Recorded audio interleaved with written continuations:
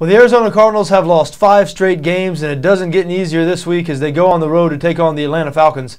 The Falcons, of course, 8-1, lost their first game of the season last week on the road in New Orleans. I'm sure they'll be eager to get back to their winning ways in front of the home crowd. Atlanta's currently installed as a 9.5-point favorite in this game on BETDAQ. 44 is the total. Now, 9.5 is a big number, and the Cardinals, earlier this season, they had success in a similar spot. They won outright as 13-point underdogs in New England. But that was a long time ago, an eternity in NFL time. It was only about a month ago, but this is a completely different Cardinals team right now, starting with the quarterback position. Kevin Kolb was playing quarterback at that time. Cobb's been out with injury for the last few weeks. John Skelton has taken over. And I'm not saying Skelton has been the reason for this 5-game losing streak, because certainly it's not like the Cardinals offense was an explosive, high-scoring unit before Skelton got injured.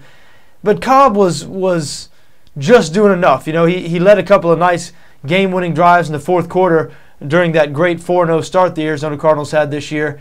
And again, even though he wasn't putting up a lot of numbers, it just seems like they had something going there, a little bit of mojo maybe.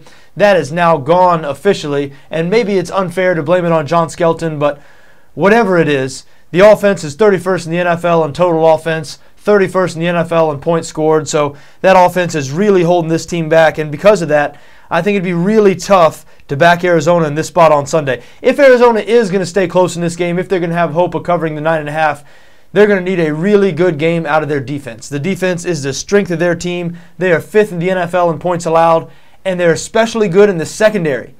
2nd in the NFL in pass defense.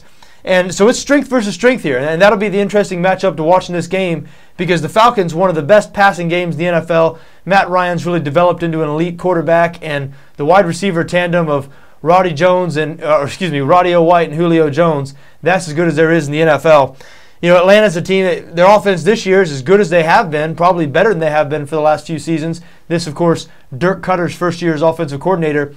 But they've become a more pass-first team this year. Over the last couple of years, Mike Mularkey was their offensive coordinator, and they really were a little bit more balanced. But this year, they're really passing to set up the run. Michael Turner's had a couple of nice games, but the Falcons averaging less than 100 yards per game on the ground. So they're turning into a pass-first team, but you can't argue with the results. As we said, 8-1 on the year, 7th in the NFL in points scored, 6th in total offense, 4th in passing offense. But we talked about that Arizona secondary is excellent, one of the best secondaries in the NFL. So if Arizona's going to have a chance in this game, they're going to need that secondary to really step up, maybe create a couple of turnovers.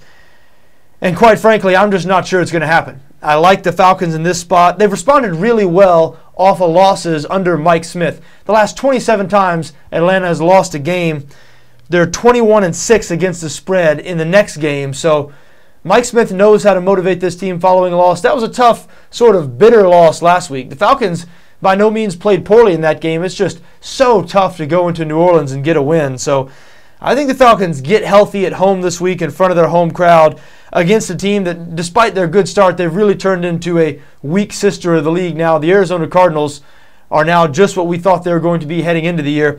That was just fool's gold. Fool's gold there at the beginning of the season. I know they have a good defense. They're going to rely on that defense in this game, but I just don't think it's going to be enough. I don't think they're going to be able to stay with Atlanta on the road. I do like the Falcons minus 9.5 in this game.